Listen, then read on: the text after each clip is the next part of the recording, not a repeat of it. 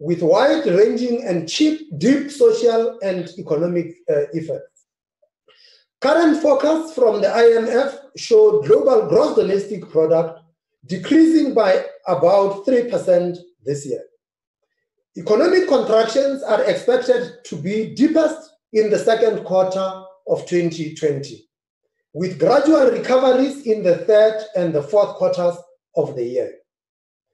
The strength of the global economic recovery will depend in part on how quickly countries are able to open up for economic activity safely, and in particular, how effectively societies comply with social distancing rules.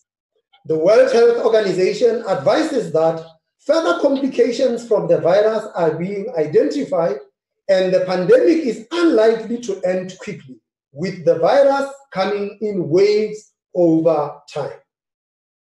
The crisis has caused extreme volatility in financial asset prices, with sharp and deep market sell-offs followed recently by a partial recovery. Investor interest in higher yielding assets has improved somewhat in recent days, but the general environment reflects pronounced levels of risk aversion, in particular for emerging market currencies, equities, and bonds. Uncertainty about future global economic prospects, trade relationships, and supply chains has increased again.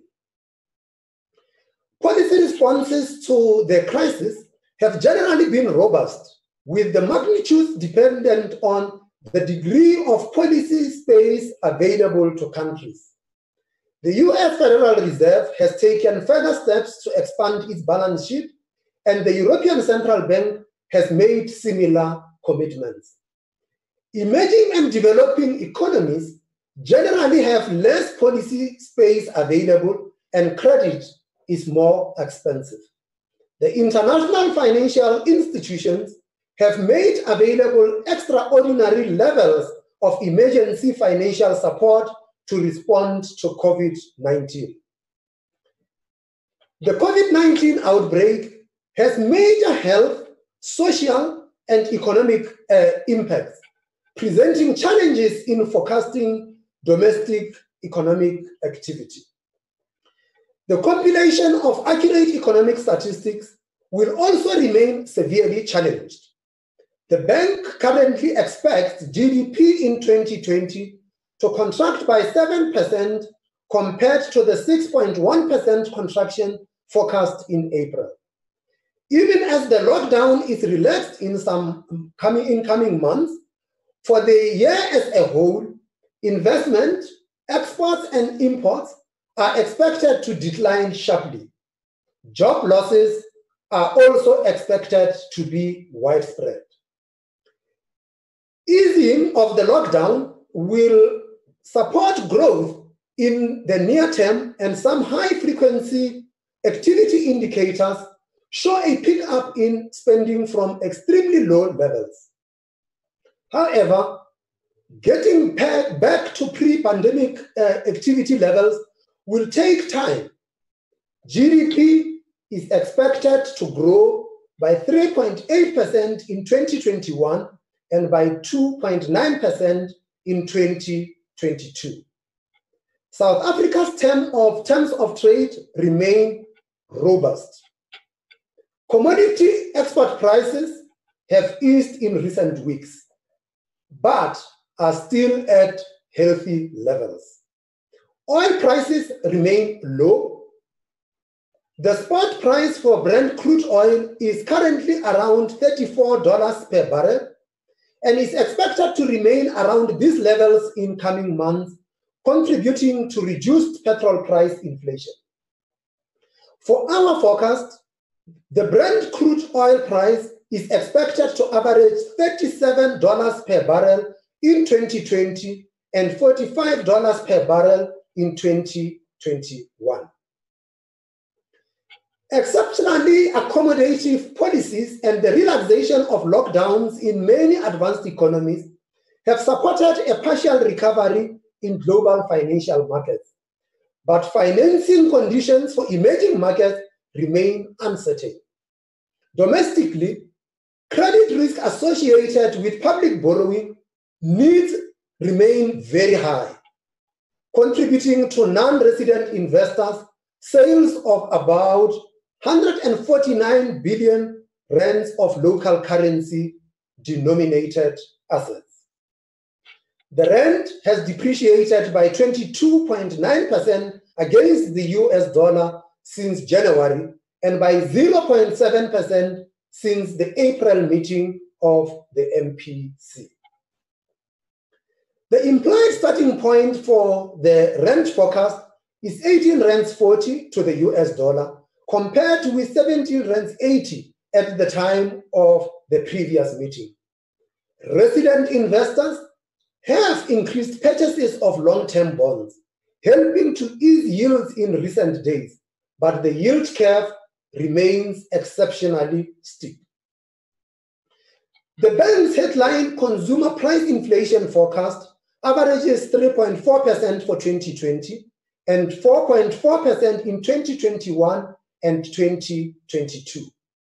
The forecast for core inflation is lower at 3.5% in 2020, 3.8% in 2021, and 4.1% in 2022.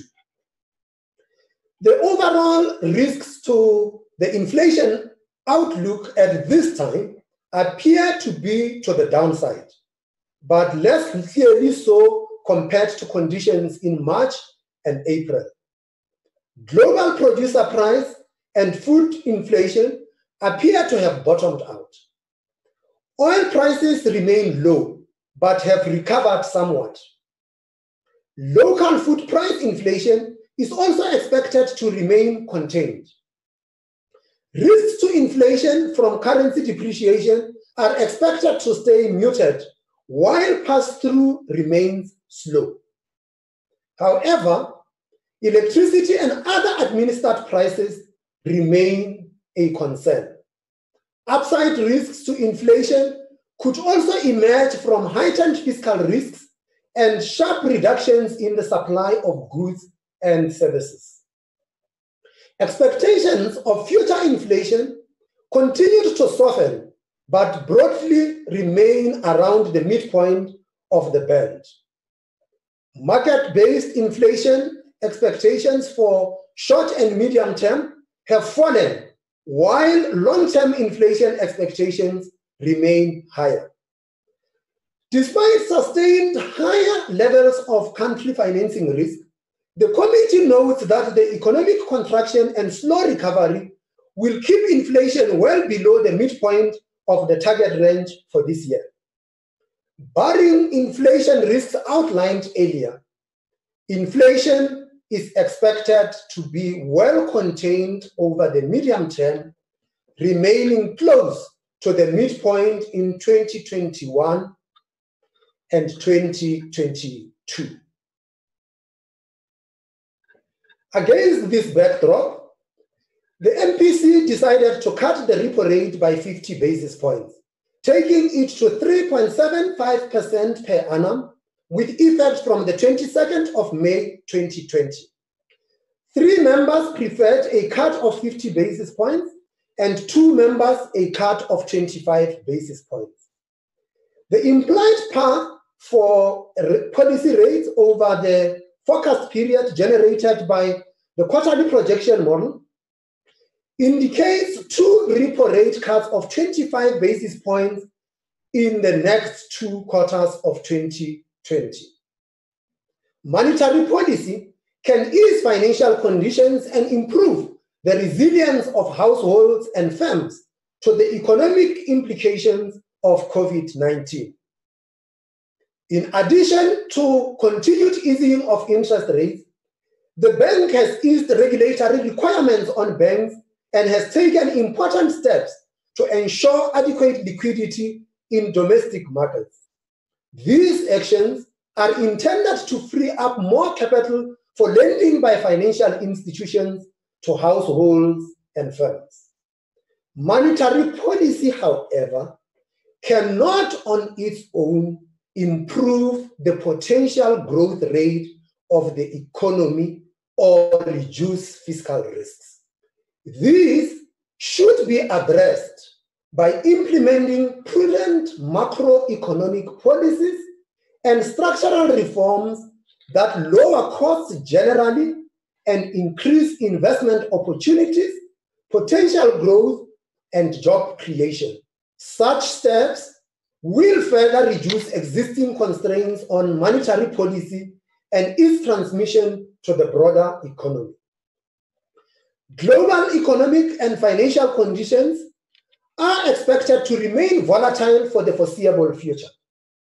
In this highly uncertain environment, future decisions will continue to be data dependent and sensitive to the balance of risks to the outlook.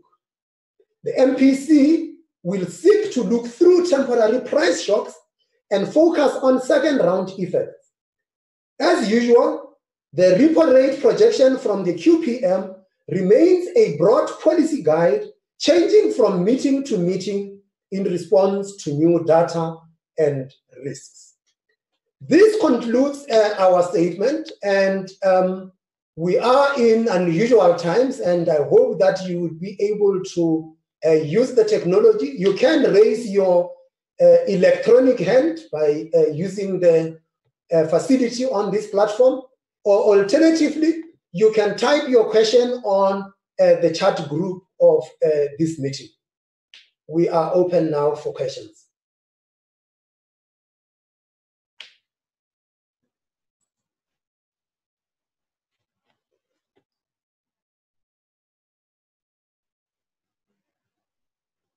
Anybody there? Hi, Gabrielle Steinhauser here from the Wall Street Journal. Quick question, with the CPI release delayed, and you said there's sort of difficulties in gathering data for economic indicators, how hard has it been for the Monetary Policy Committee and your staff to make predictions for inflation and other indicators going into the future? So if you don't know what the economic picture is now, and we're facing an unprecedented crisis, how are you able to sort of tell us what's lying ahead and make policy accordingly? Thank you. Thank you, Gabrielle. Any other questions? I would like to take two more at least. Hi, Governor. It's Mariam Issa from FinWeek. Can you tell us whether you expect the economic recovery to be V-shaped or U-shaped? Is there any chance that inflation will fall below 3%? And are you still buying bonds now that the market is functioning better than it was before?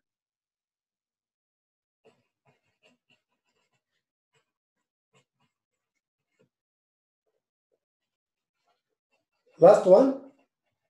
Governor, it's Pranesha from Bloomberg. Yes, Pranesha. Why 50 basis points? Did you discuss a cut by a bigger margin? And when it comes to your bond buying program, do you assess its effectiveness so far? Are you going to continue? Thank you.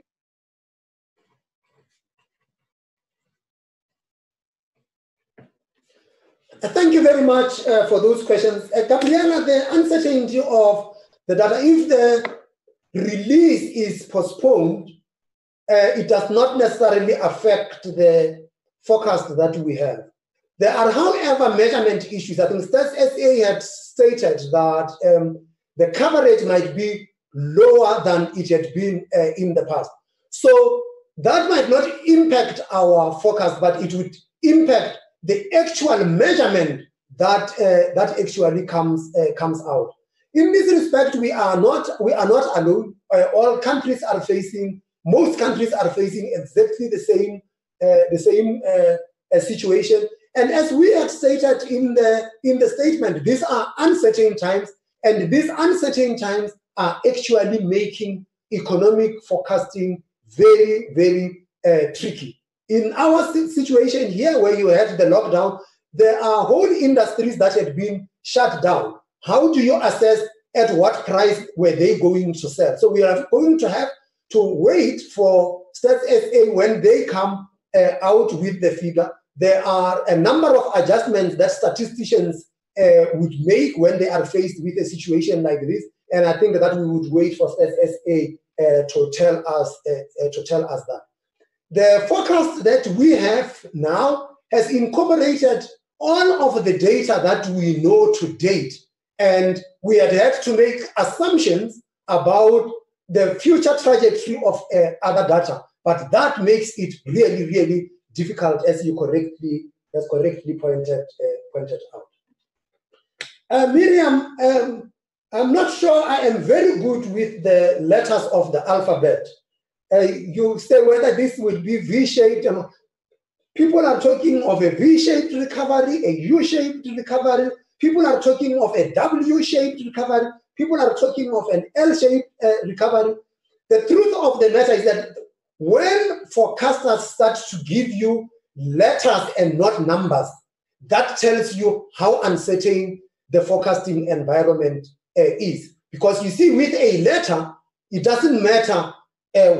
As long as you have given the letter, the numbers do not seem to matter for you as long as they fit the letter. I do not think it is very useful to talk about those letters. We have put on a forecast now, and that forecast has got risks.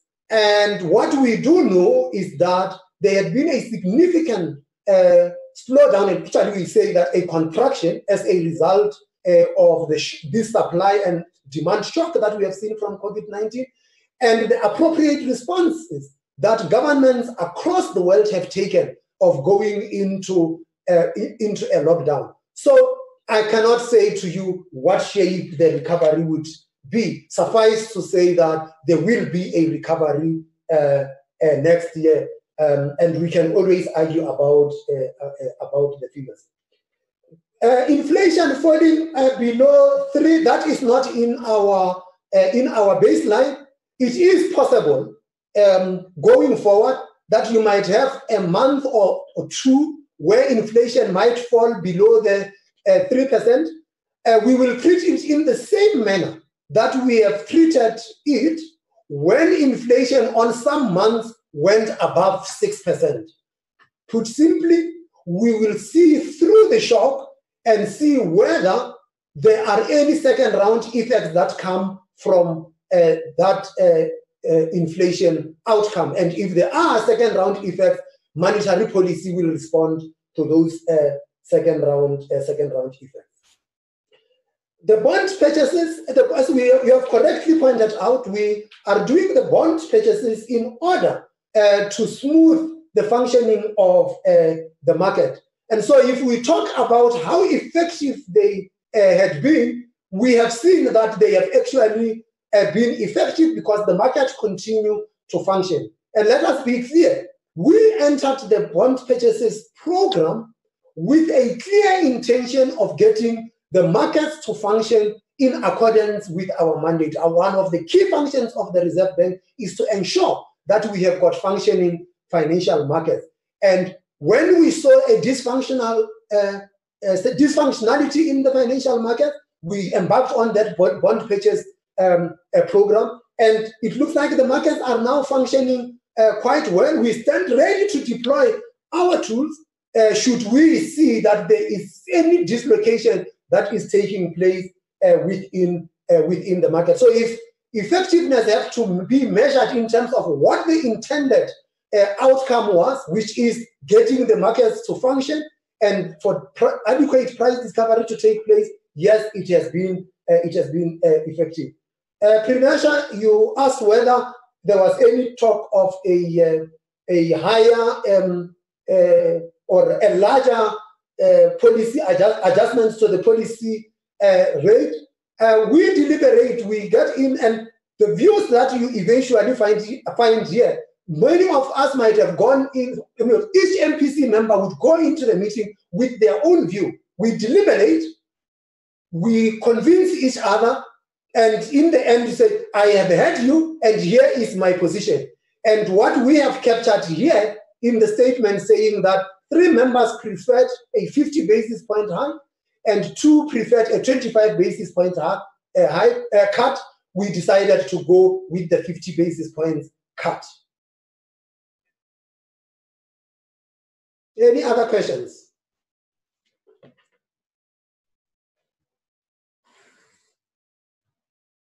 Rashad, is there anything you would like to add on that statistics and data?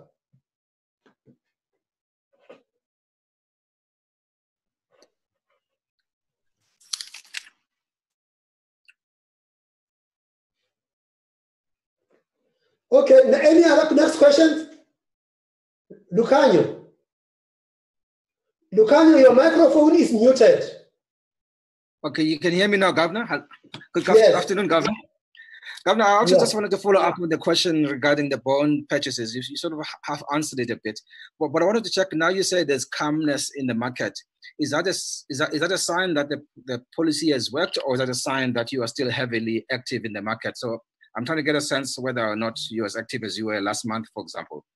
And then secondly, on the issue of 2 members voted for 25 basis points.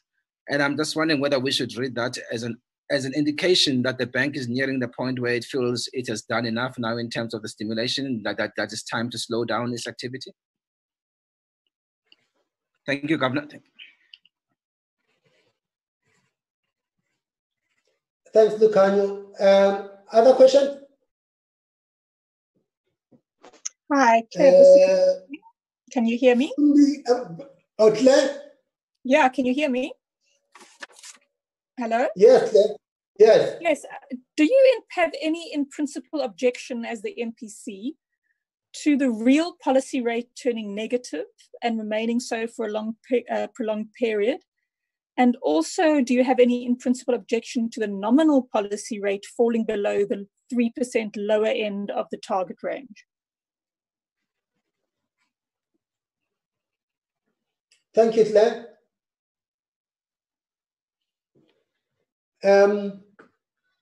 Okay, so Fundi, you wanted to add something, or Chris, you wanted to add something on the previous question on CPI.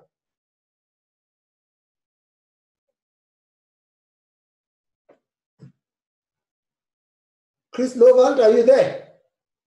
You must unmute yourself.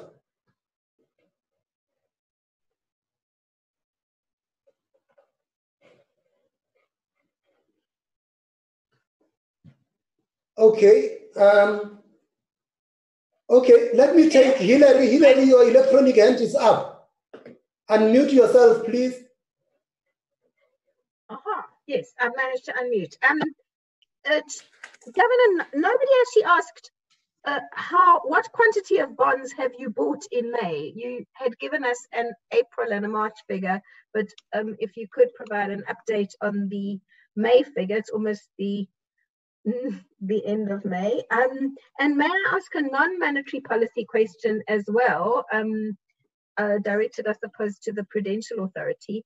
What are you seeing in the banks in terms of overall applications for assistance, not just under not the credit guarantee scheme yet, but the bank's own programs of payment holidays and so on? Are they reaching sort of quite concerning levels? And what are you seeing in aggregate from the banks in terms of default levels at this point, 2 months into the lockdown? Thanks.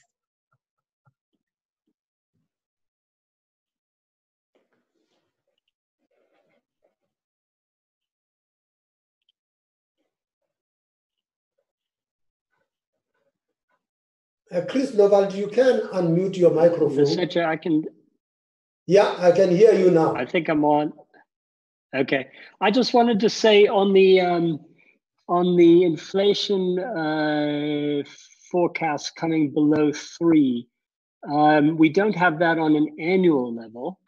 Someone's saying to me, start my video. Okay, we don't have that happening on an annual basis, but we have 2 quarters this year of headline inflation coming out just below 3, 2.8 and 2.9%. So that's quarterly, Q2 and Q3, and it's entirely driven by very steep deceleration in petrol prices.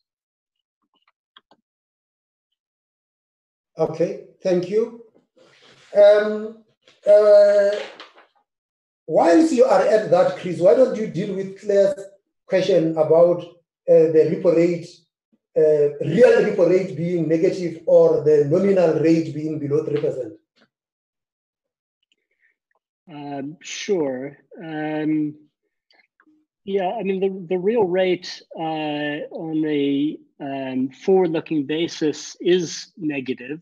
It's moved to about 0.6 negative. So that's the real rate level 4 quarters ahead, which is one of the ways in which we think about the transmission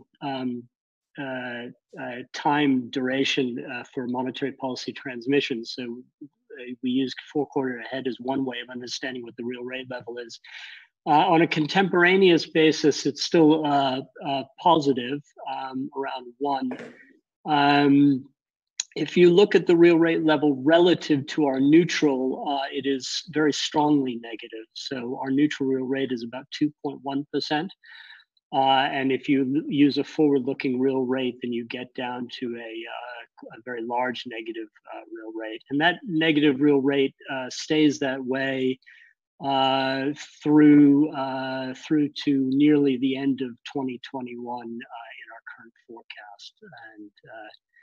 And yeah, thanks. Deji Naidu, can you deal with Hillary's question, please? Thank you, Governor.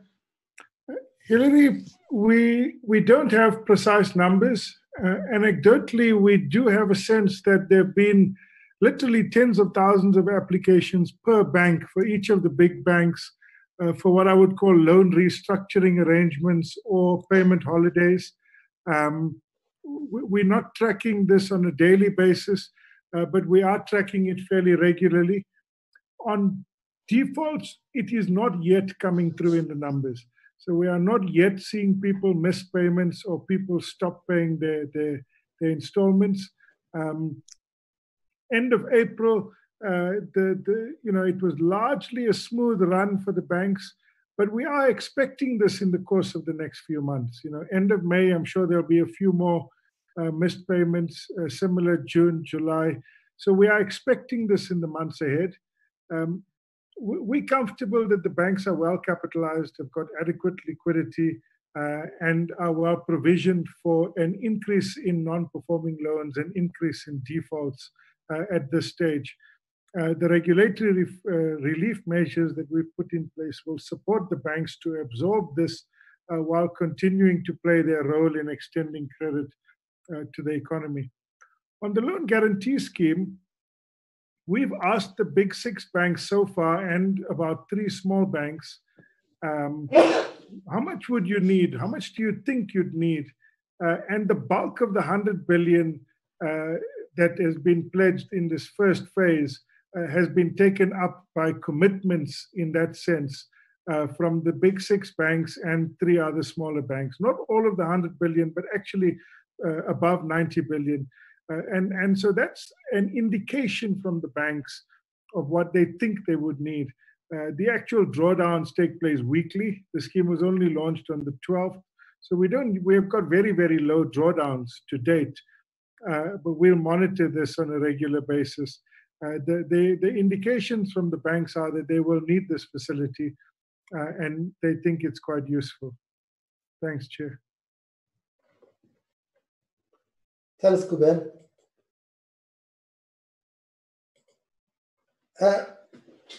Rashad, I don't know if your microphone is now working. I hope you'll get it working. Lukhanyo, the question of whether we think that the bank has done enough. As we say, we think that for where we are, we have provided a lot of support to the economy. But going forward, we will continue to be guided by the data of what we see, the risks attendant to our forecast, both for economic growth and for inflation, and we will respond accordingly. What is in no doubt is that having built buffers over the past while, the Reserve Bank stands ready to deploy its tools in accordance with our mandate to support households and firms. And that is what we have done, and we were able to utilize our buffers across the instruments that we have, from regulatory to financial policy and to monetary policy itself. So that is what we do.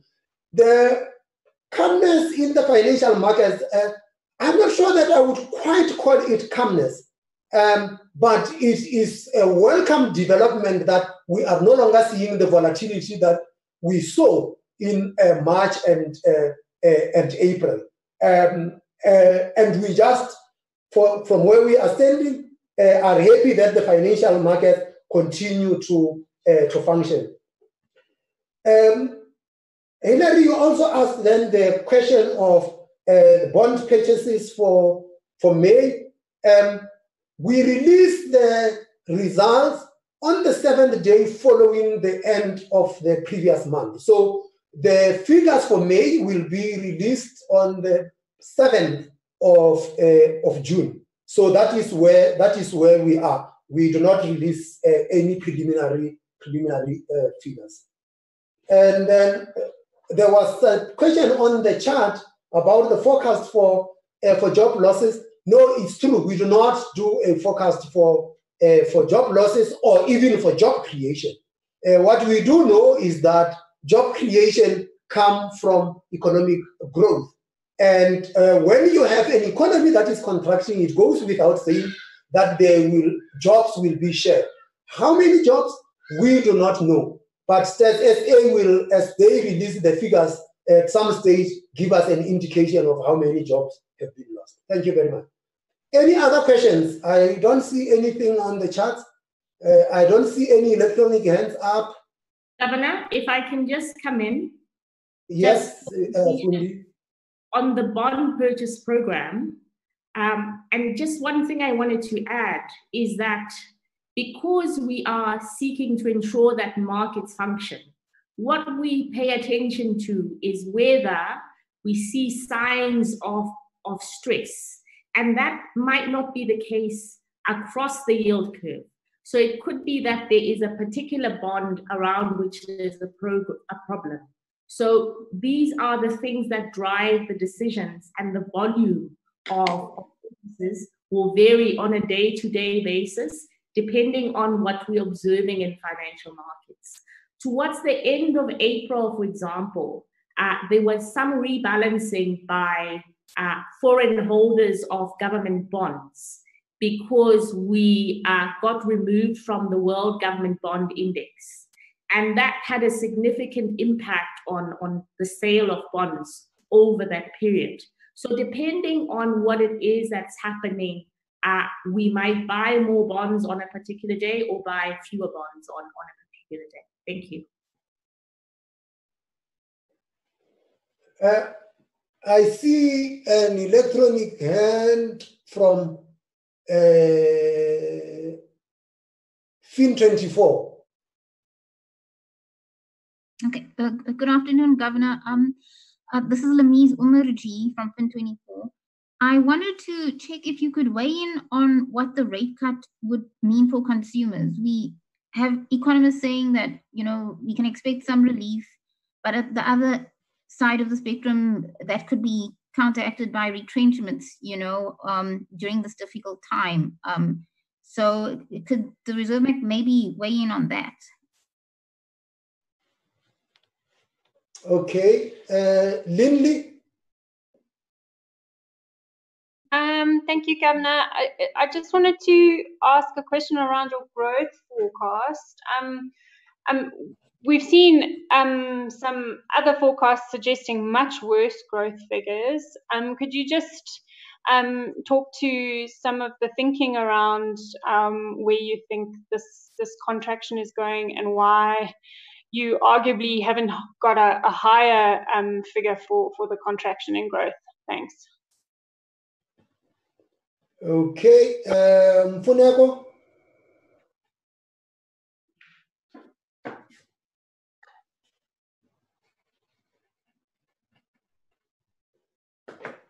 Hello.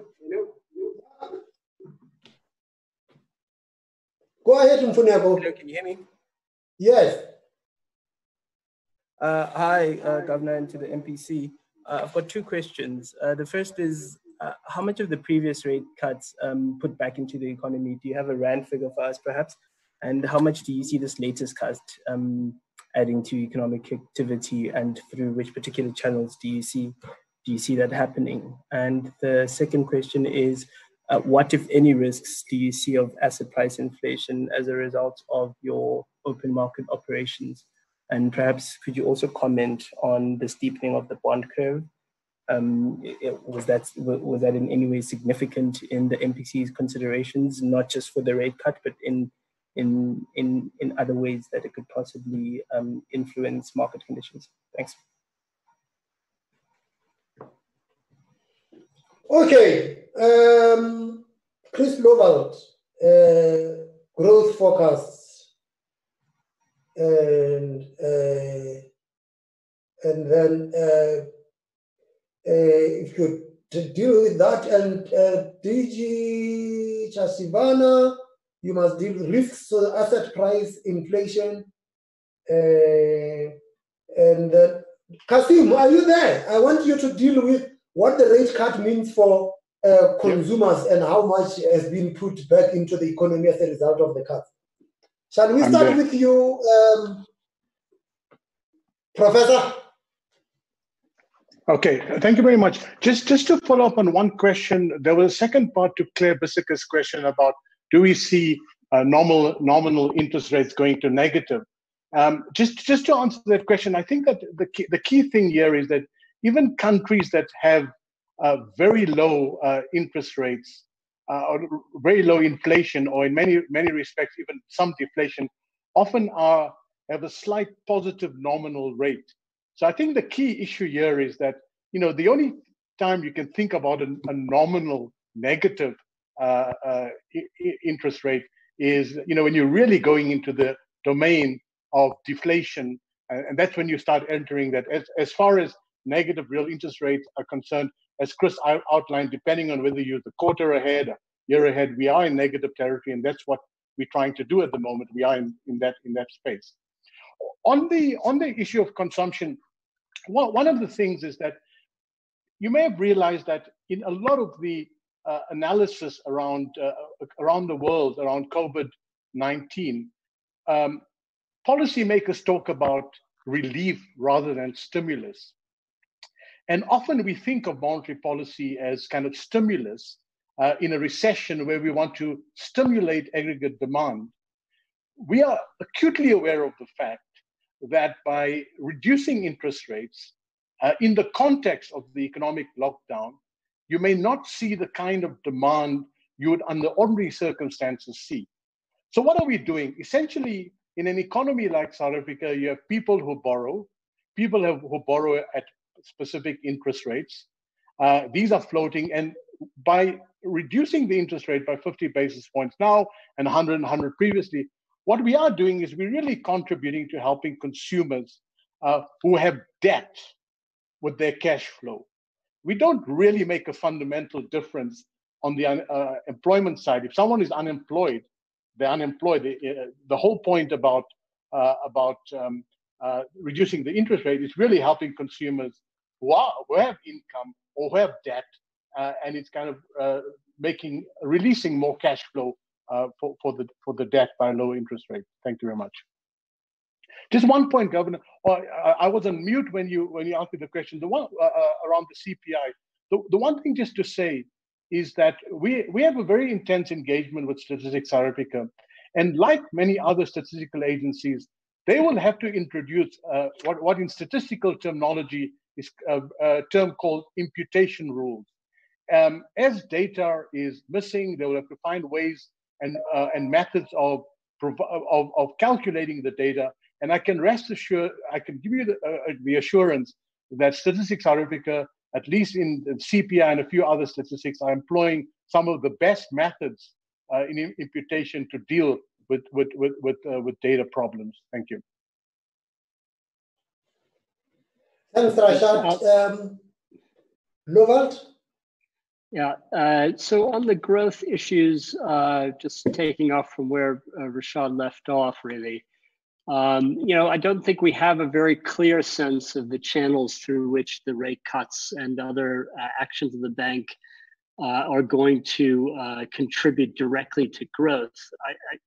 Conceptually, I think the idea is much more that it helps households and firms weather the lockdown and the negative economic shocks associated with the lockdown, keep some cash going, hopefully keep people in jobs, so that when the recovery comes, they are better prepared to resume economic activity and take advantage of people going out and spending and new orders being placed by firms in parts of the economy or the global economy that start to pick up activity.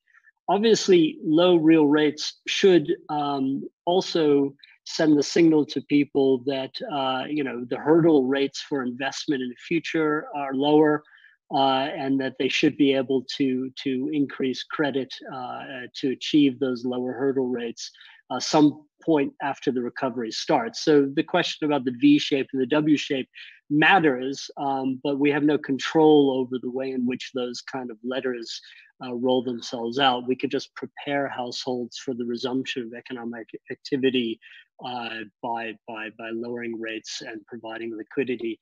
On the actual growth forecasts, look, I mean, the forecasts out there are very wide-ranging, and people have approached those numbers with different kinds of methodologies. Our growth forecasts are based on a supply-side view in the near term. So we take a view on the level of sectoral activity by level of lockdown. And then we phase through the lockdown relaxations over on a quarterly basis through time. And that generates a supply side response, which we build back in. There's a demand side component to that, and that's phased in slowly over time as well.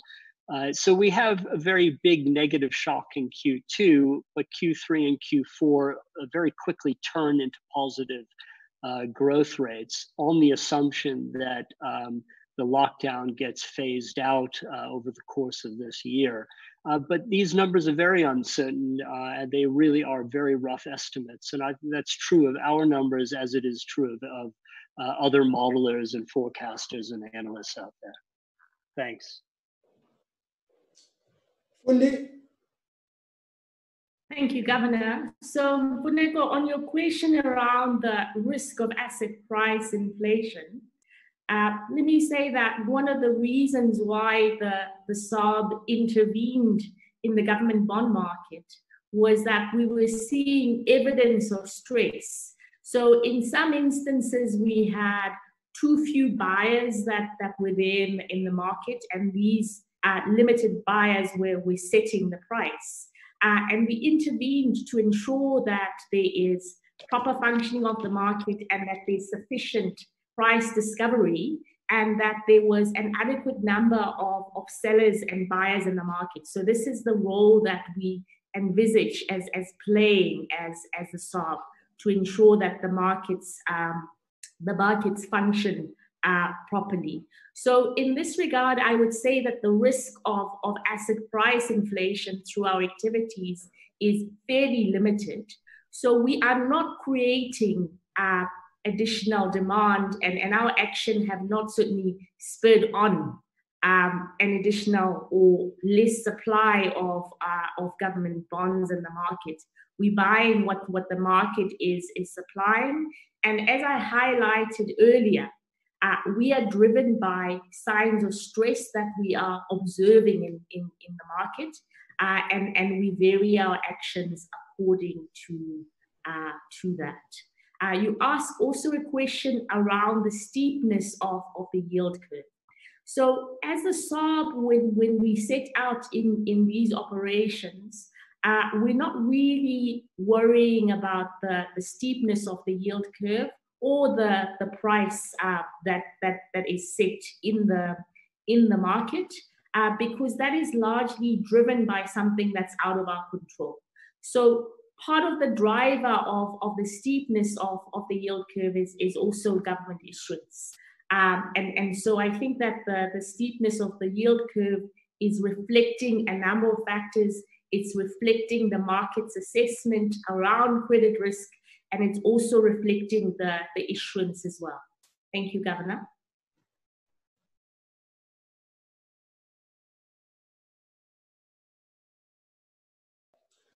Thank you, Fundi. Mfuneko, do you want to come back again? Or is that the previous hand? Okay. Yes.